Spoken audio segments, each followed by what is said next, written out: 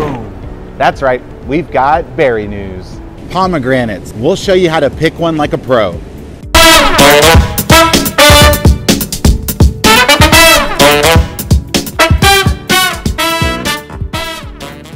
Hey, I'm Carlos Nino with Chef's Produce.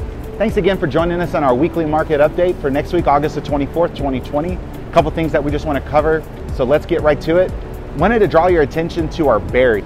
Berries have struggled in the last few months ever since March. A lot of that has to do with an increase in inventory and lack of sales across the United States. Now the berry market's catching up, and we're sourcing all of our berries out of the California region through Driscoll. We are getting Driscoll shipments in 2 times a week. Before, we were seeing a lot of bruising and breakdown in a lot of the berries. So good to see the berry market catching back up, because berries are such a great addition to your menu, and nothing's more frustrated than getting a bunch of mushy berries. The only berry I would mention that is slowest to catch up with quality is the raspberries. As things have leveled off, this quality has improved as well.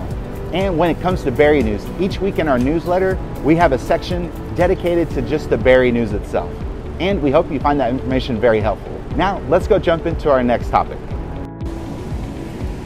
All right, they're back, pomegranates. Pomegranates are in season. We're getting them out of California. We have the Slayman packing brand. Probably doesn't mean much to you, but just for all you packing gurus out there, we use Slayman.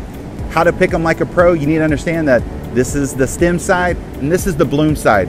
The ridges that run across lengthwise of the pomegranate is going to be the area where the areoles are deposited. The areoles are what's also referred to as seeds. Technically, the areole holds the seeds. You get it. If I could give you one tip when you get to the grocery store or you're receiving your pomegranates, if they have a dark brown color to them, the pomegranate is no good. I wouldn't accept that pomegranate. You're looking for color, you're looking for bright red. You know, you are gonna see some spotting on it. That's okay. I'm talking, it's gotta be a drastic browning. That means the pomegranate is overripe and it's no good. And with a few versatile uses, I'm pretty sure you can think of something for your menu. Nothing wrong with taking the easy way out though, right? Thank you so much for joining us again for our weekly market update.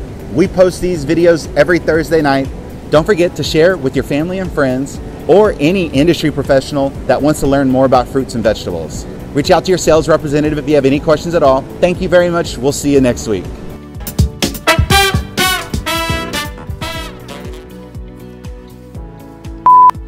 That's why the areoles aren't a seed. I mean, it's different. The seeds are inside. The areoles are the actual fruit part. I don't even like pomegranates.